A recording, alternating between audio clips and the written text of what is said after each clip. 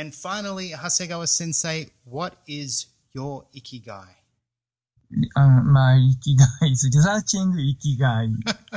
Okay, your Ikigai is researching Ikigai. Yes. That sounds like a good Ikigai. That was Professor Akihiro Hasegawa of Toyo Eiwa University, and this is episode 1 of the Ikigai podcast. Find your Ikigai at ikigaitribe.com.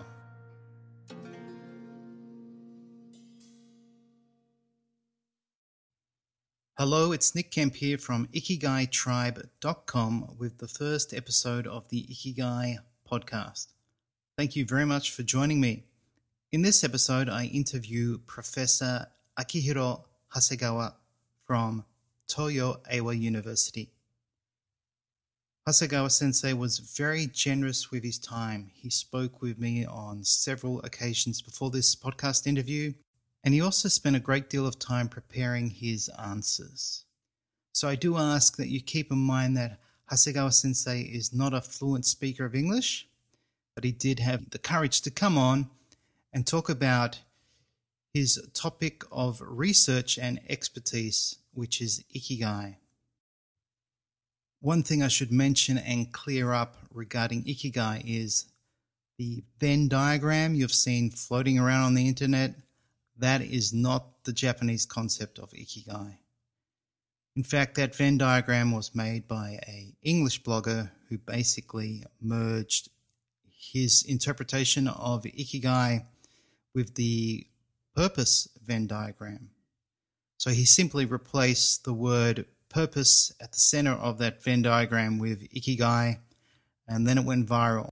Just to restate that is not Ikigai, and the 4 questions of are you doing something that you love, that you're good at, that the world needs, and that you can be paid for, these are not questions Japanese ask themselves when they contemplate their Ikigai. Now that we've got that cleared up, let's begin the podcast interview. Akihiro Hasegawa, you're a clinical psychologist and associate professor at Toyo Eiwa University just outside of Yokohama in Kanagawa Prefecture. Currently you practice dosa therapy, breath therapy, and hypnosis, and you teach and research clinical psychology. Thank you for coming onto the podcast, Hasegawa Sensei. Yeah, it's my pleasure, Nick. Thank you for having me on. My pleasure, and thank you again for your time.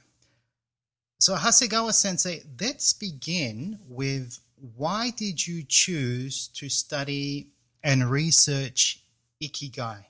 From 1995 to 2000, I worked as a clinical psychologist at a psychiatrist hospital that treated patients with dementia.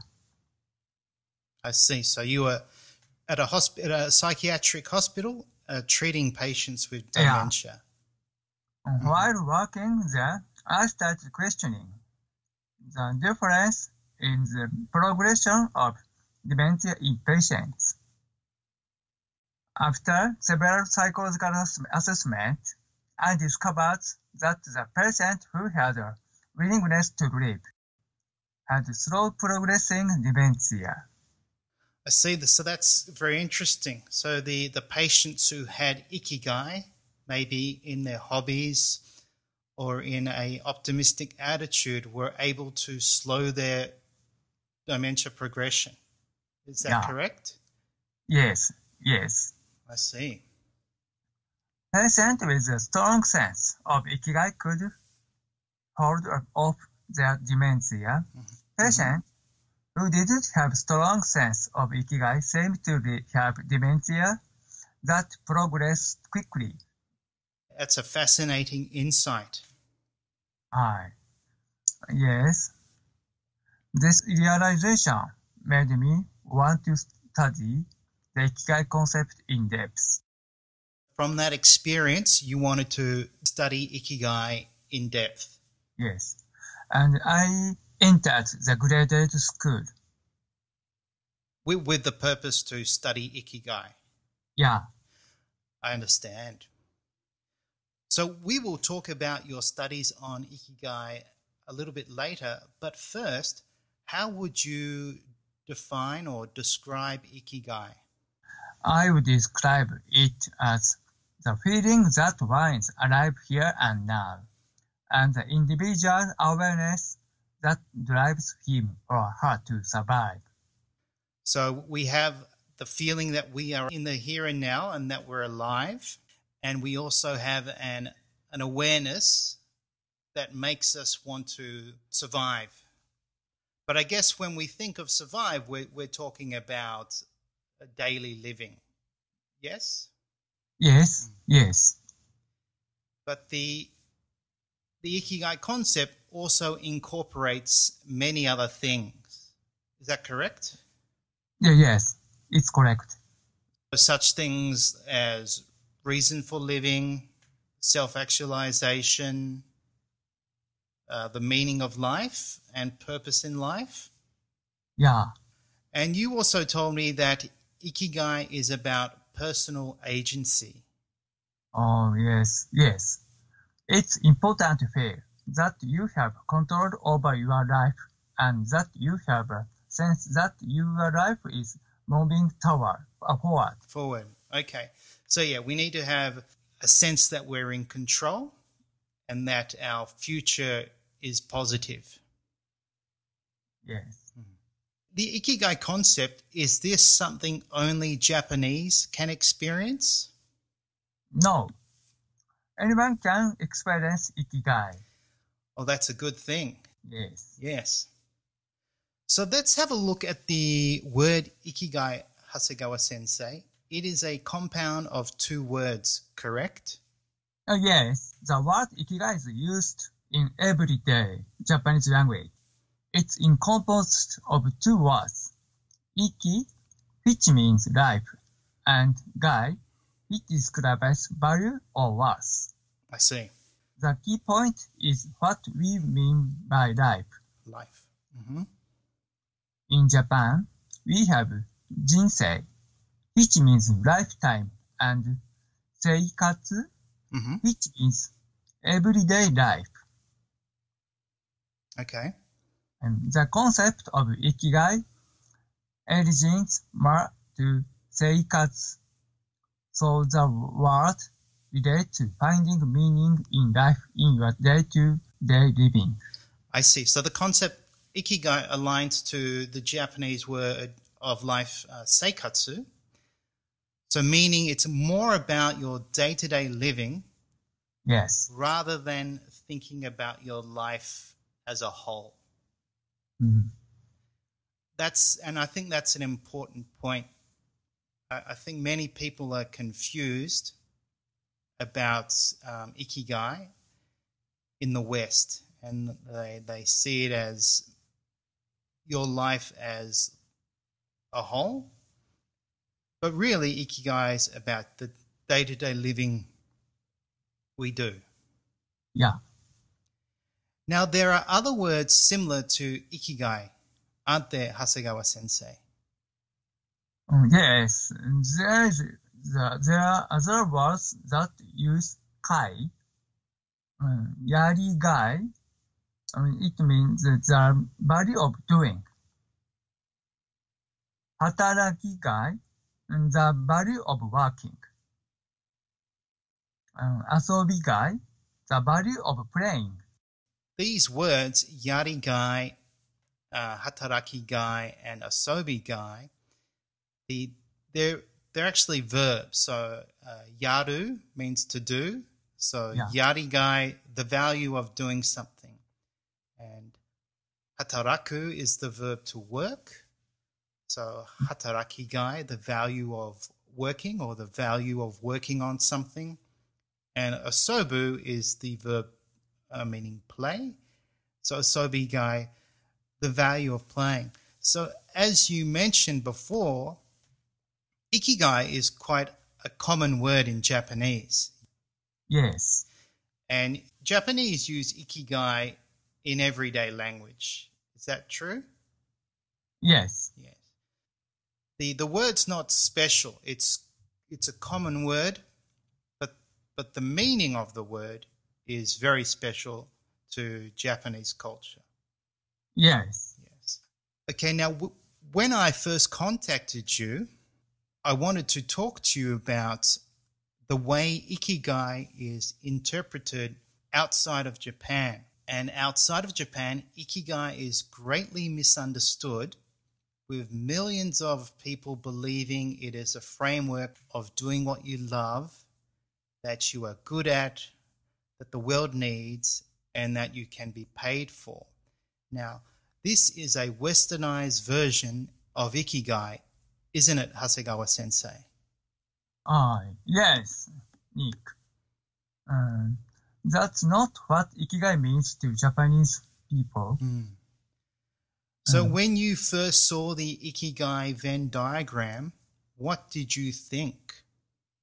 I felt it was strange.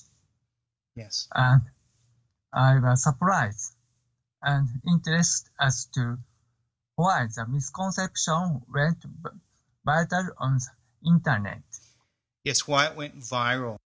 So I've shown the Ikigai diagram to many of my Japanese friends, and yes, they're usually a bit surprised and confused, and then they're interested why the Venn diagram is so popular when it's incorrect. So the Ikigai Venn diagram is a total misrepresentation of Ikigai. Oh yes, it is. For many people, many Japanese people, Ikigai isn't about work or making money. I understand. Also, many people believe Ikigai is a word and concept from Okinawa. Oh yes, that's another misconception. Ikigai is a Japanese concept with a long history. Okay, well, let's have a look at the history. Ikigai is quite an old word. Can you talk about its origin? The origin of the word Ikigai goes back to the Heian period. From about 1,500 years ago, Gai comes from the word kai. It means shell in Japanese. Okay. Shells were deemed highly valued because they were decorated by hand by artists and used in game called Kai Awase, a shell matching game. I see. So the word gai comes from the word kai, which means shell in Japanese, and that's an old word, yes? Yeah. Yes. Shells were deemed highly valuable because they were decorated by artists. So they were a decoration, but they were also used in a game called Kai Awase, a shell matching game. Yes. And only wealthy people could afford such shells. Yes. And so because of that, the meaning of value in Ikigai, that's how it became to mean value from these decorated shells. Decorated shell. That's right. I see. That's a very interesting history for one word. Yes. Just to review, we have iki, which comes from the verb ikiru. Yes. Meaning daily living. And then gai from the word kai, which means shell. And as we've just explained, shells used to be very valuable because they were used as decorations and in a shell matching game. And these shells were decorated by hand, by artists. Yes. Well, let's talk about your research.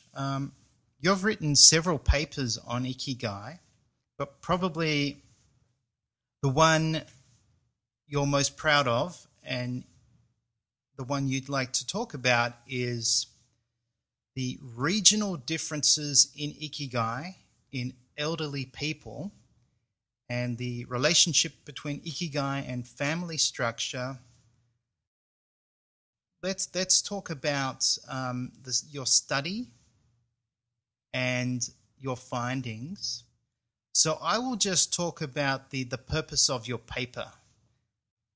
The purpose of your paper was to make a comparative study of the existence of Ikigai in elderly people and its relevance to their family structure in both rural areas and metropolitan areas. And also, the paper was a basic research into the structure of Ikigai in the near future by clarifying several related factors from which the concept of Ikigai may be defined. So this was a very focused study. Hi, yes. You were focusing on elderly people. Oh, yeah. Yes. What did your research reveal? Regarding the percentages of persons having or not having Ikigai, there were no significant differences between the rural area and the metropolitan suburban area.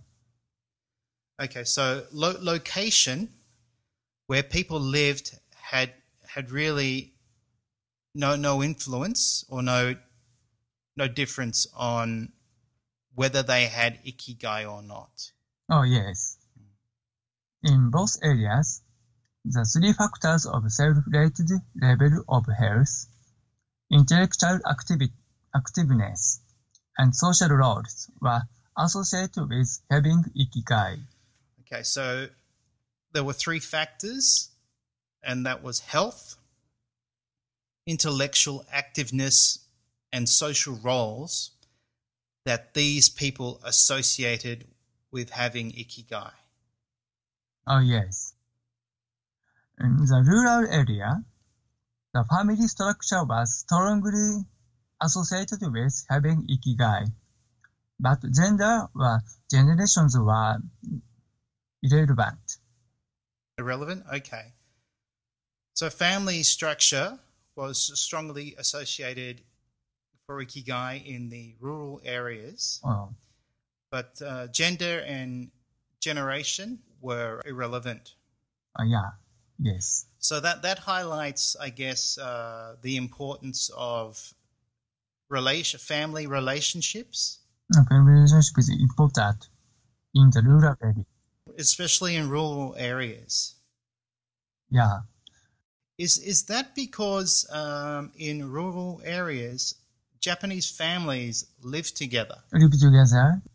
The second generation has power, and first generation elderly people has weakness or sick, and the structure changes. My wife, at her family home, there are three generations now. She has her father, and then her brother, who is Chonan. Oldest son. Yes. And then he has two children. So yeah, three generations in one house. I think my wife's father's still healthy, but the Chonan has taken over the family business. So their relationship, I think, is very important because they work together. And they also look after each other. Yeah. Another finding, in the metropolitan suburban area, the hospitalization experience of men was strongly associated with Ikigai. She lost his health and then lost Ikigai, I think. I see. Yes. So I guess if you're hospitalized, then you lose control of your life. Yes. From your study, we can say that health, intellectual activeness, and social behavior has a strong influence on one's Ikigai. Yes. Hasegawa Sensei, you based your research on the findings of Miyako Kamiya. Ah, yes. Can you tell us a little bit about her and her findings on Ikigai? She was a doctor and a psychiatrist. And Psychiatrist? a psychiatrist, yes. And eventually became an author. She really was the first person to do an in-depth study on Ikigai and write about it. She published several books on Ikigai. She wrote 50 years ago. She wrote a book. Yes, she wrote Ikigai ni tsuite. Yes. That was published in 1966. Yes. But that's highly recognized and referenced, isn't it? And what did she discover? She discovered two things about Ikigai: the object of one's Ikigai, and the feeling one feels about the Ikigai object. Ikigai-kan, Ikigai feeling. Yeah, this is something most people won't know. Miyako Kamiya, who we probably could call the mother of Ikigai psychology. Oh, yes.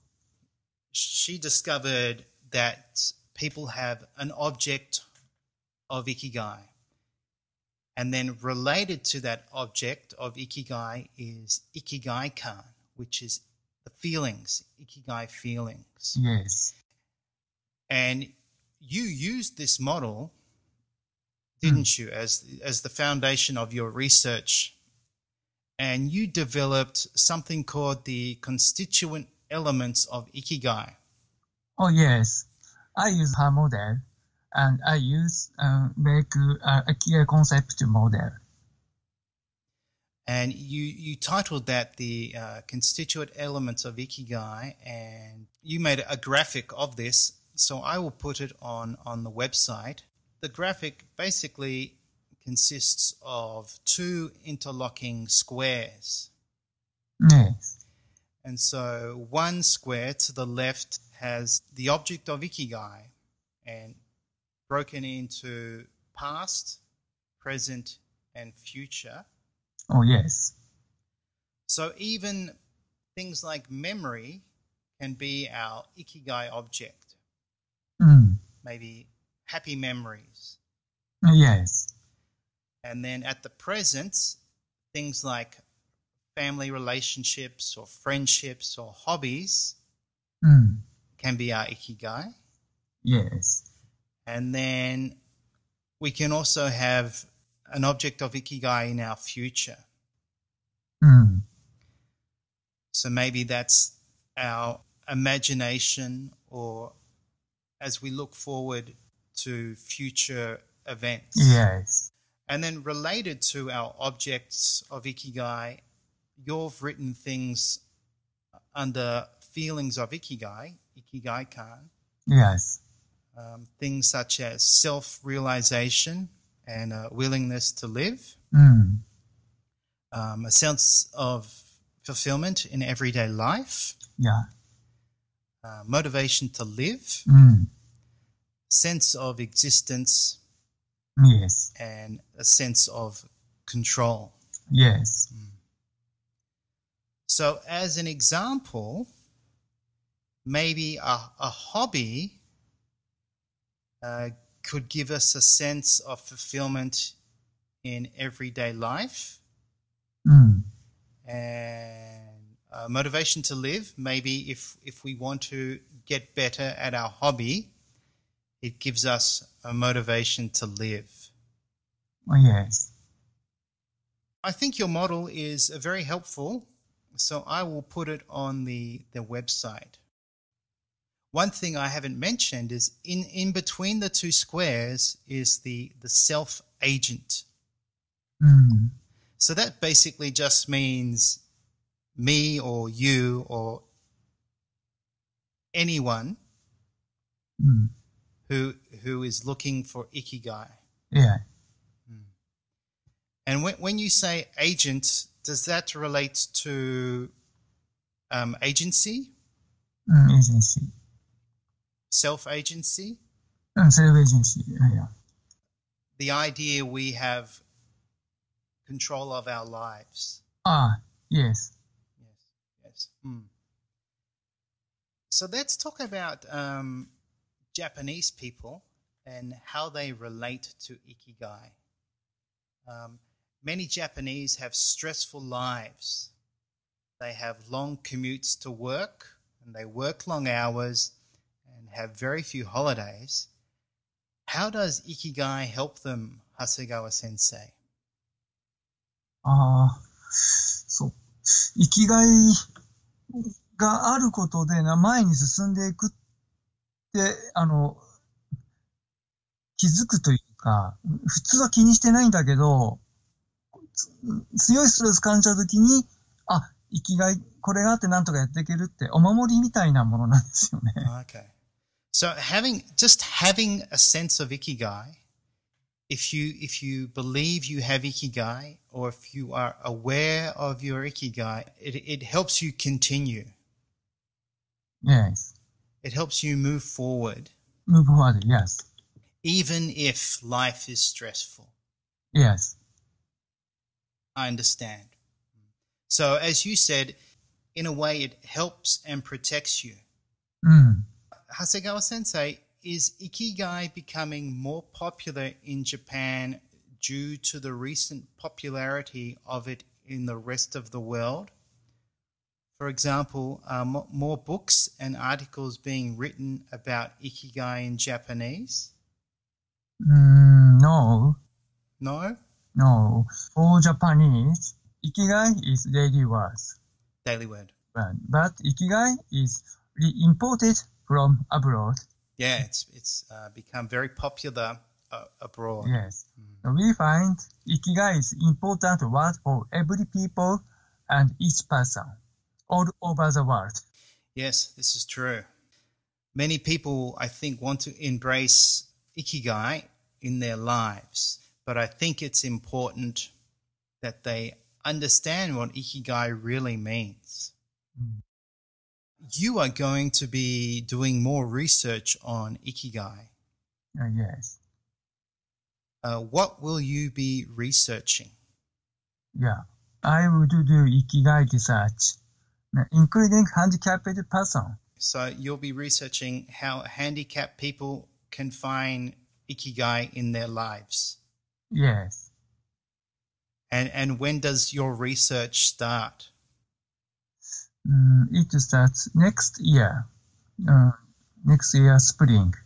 Good luck with your research. Oh, thank you. So finally, a few more questions, Hasegawa Sensei. Yes. What is your advice for people wanting to find Ikigai?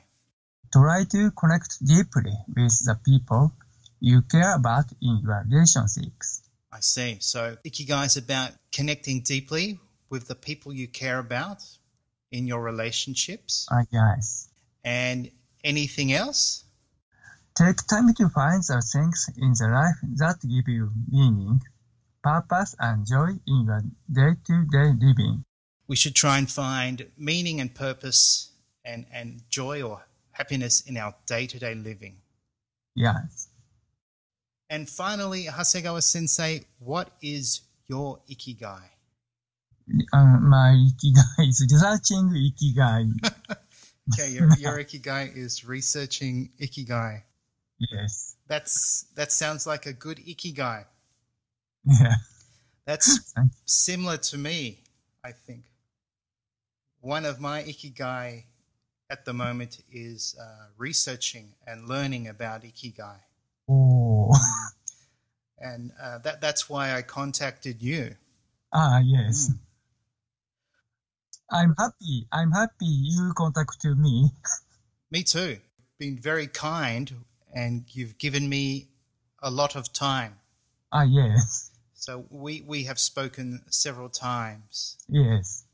And I should mention that you are cited and referred to in many online articles. So if people Google your name, Akihiro Hasegawa, with Ikigai, you'll find many articles that mention your name. Yes. So you are one of the leading researchers and experts on Ikigai. Yes. Thank you. No, thank you. So thank you very much for your time today, Hasegawa Sensei. どうもいたしまして。Thank you. Thank you. I'm talking with me. My pleasure. And I look forward to talking to you again. Yes. And thank you, Nick. I hope you enjoyed this episode of the Ikigai podcast. To download Ikigai worksheets, to take the Ikigai questionnaire, or to join the Ikigai tribe, please visit ikigaitribe.com.